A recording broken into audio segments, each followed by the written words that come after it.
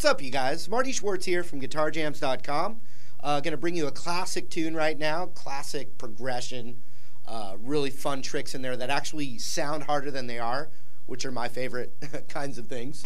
Also, I have a free chord and scale book with the pentatonic scales in there. You can click the link down there and sign up for that stuff. You'll see the link right down there. Plus, I've got my social media, Twitter, Instagram, Facebook, all that stuff. I appreciate the support, I really do, but let's zoom in and break this one down right now. Here we go! All right, this is a really fun one because if you get the chords down, which are not very hard, then you can pick pretty much any of the strings and make it sound, really pretty and actually fancier and harder than it really is. So what I want to do is show you the chords you need, and then we'll talk about some of the, the different picking and stuff. It's kind of this like land of D is what I consider it, because there's a lot of classic rock songs that do this kind of thing.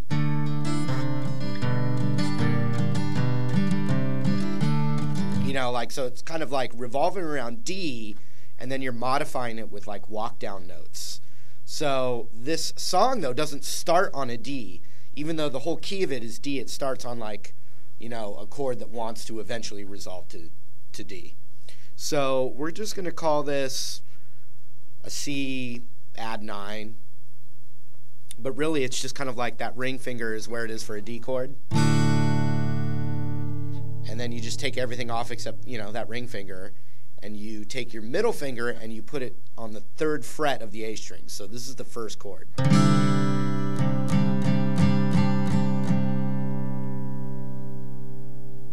So that's the first one. And then we're going to do a walk down. So you've got 3rd fret there, 3rd fret there. Then index finger goes to the 2nd fret of the A string. So that's the 2nd chord. You could call that G over B.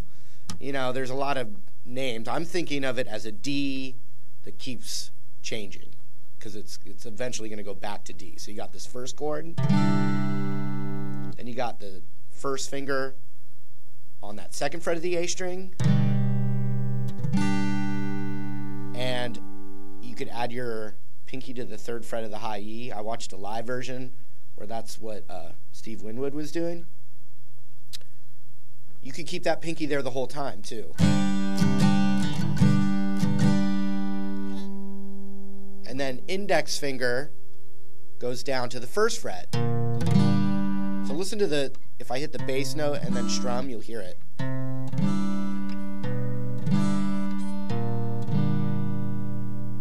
And then a full D. So you got this one, 3rd fret, 2nd fret, 1st fret, and a D. Then we need F, G, D. And you could do bar chords. You could do this kind of folky way, which I like. So it'd be, 3rd with the ring finger, pinky on the 3rd, 2nd, 1st. And not for a G. But, you do that, you do. But any kind of F and G is going to work right there. So watch, when I just do that, we've got this one.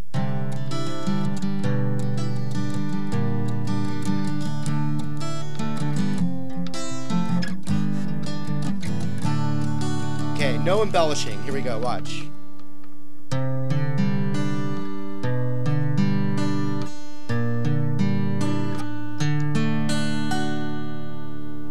F, G, D. Okay, the other section, and I'll get more into the picking, but the other section is G, near the end, and A. Okay, so it's near the G, then A sus 4 to D.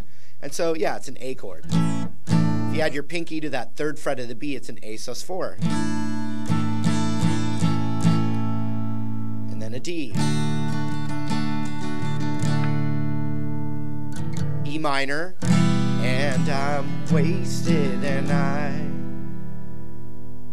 G F sharp, E minor, D. So watch this. G. Index finger goes to the 2nd fret. E minor.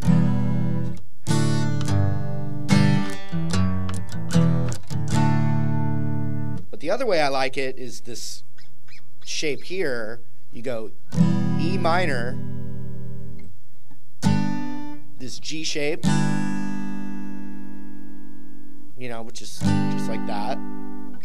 And this one, which is kind of like my Allman Brothers Melissa chord. It's ring finger on the 4th, pinky on the 4th, index on the 2nd. And then you get that open B and E in there. And then I'm just sliding that pinky and ring finger down to the E minor. So watch.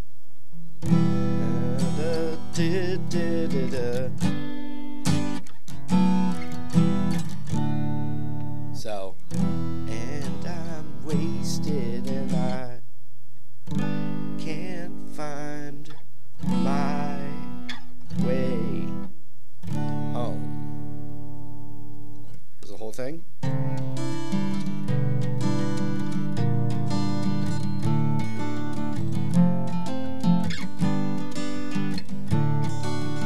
One more time. And I know there's more. This is the meat and potatoes. F, G, D. Okay, the other section. G, G, G, and A, sus, D. Now the E minor. E minor and G. F sharp minor, E minor, D. Okay, so now let's get a little fancier with it. The first thing we're going to do on that first chord, instead of going, we're going to go like this, and a 1. So it's the open A string, 2nd fret, 3rd fret.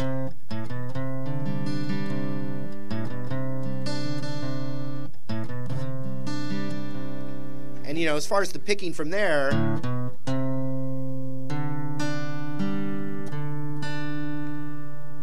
I'm not doing any exact pattern. Every kind of version I saw was a little different. The original recording has 2 guitars dancing with each other, basically. But this is definitely the bulk of it. And then when you go to this one,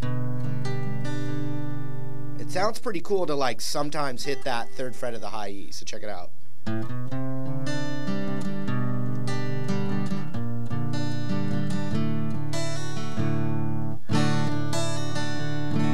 And the cool thing about that D chord,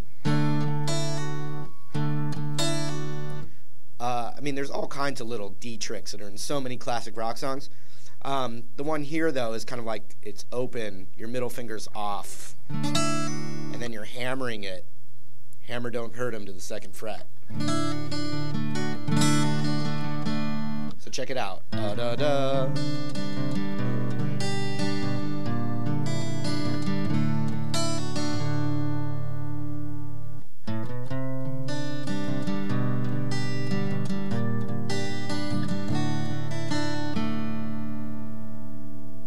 It's all going to work, you know. I mean, I have fun actually, you know, improvising my rhythm a little bit with that. Okay, so one more time.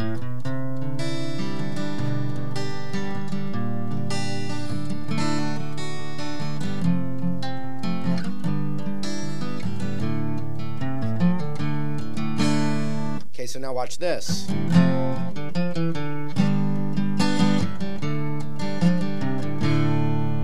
So on that F chord, that's a cool little trick right there. So you got the F, da, da, dee, da, da, F, dee, da, da. And so I'm going on the ring finger, I'm getting my ring finger to that D string, 3, 2, 0. So F and a 3, 2, 0, F and a 3, 2, 0, G, D.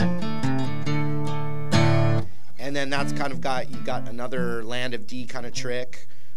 Many, you know, Allman Brothers to Bon Jovi 3rd fret on that, you're holding that D chord, middle finger comes off, and you've got the pull off on that 3rd fret of the D, and 3rd fret of that A string, and then the open D. So it's like,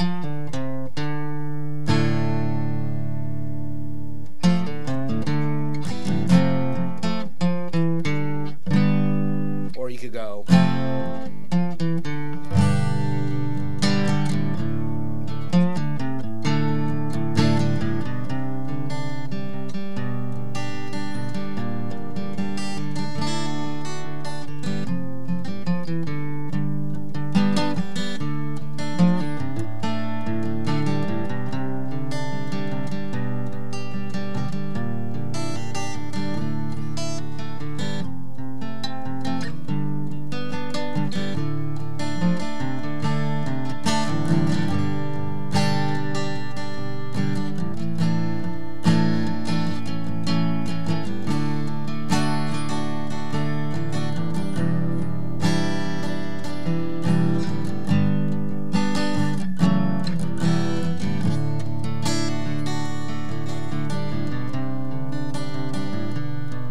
and so let's see, there was something else there that I just realized.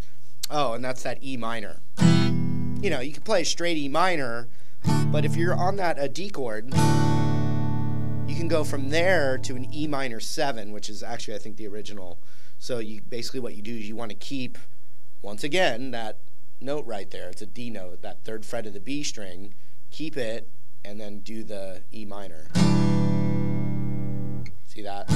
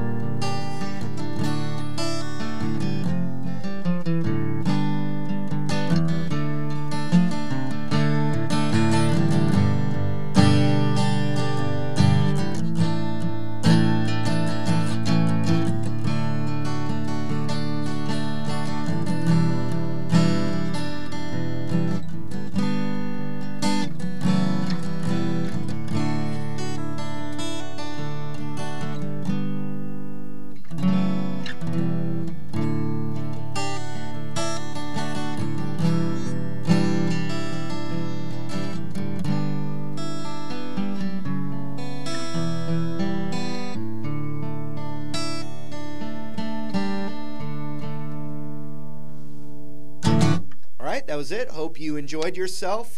Remember, I've got that chord and scale book and that link right down there. Thanks for hanging out with me, and I hope to see you in another lesson real soon. Take care.